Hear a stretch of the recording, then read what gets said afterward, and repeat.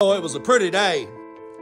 They were all lined up with the babies, holding hands, little American flags, popcorn, cotton candy, little boys and girls that dreamed about being a pilot, airplanes, and the moms and dads that were been in the service that had worked on them and flew them. They all gathered there for the air show.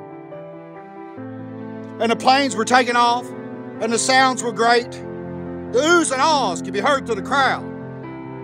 The eyes of children were this big.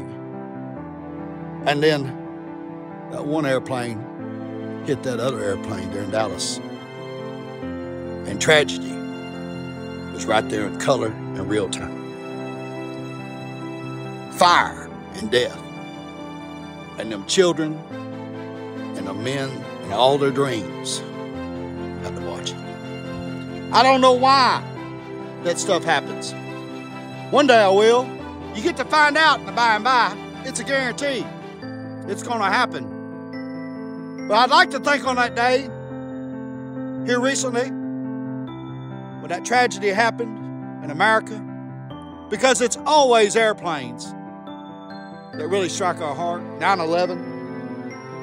I'd like to think the reason that happens is so that you can identify with the amount of time that you have left, that you may or may not have, and its importance and what it's worth. Because let me tell you, I don't give a fuck how much money you got.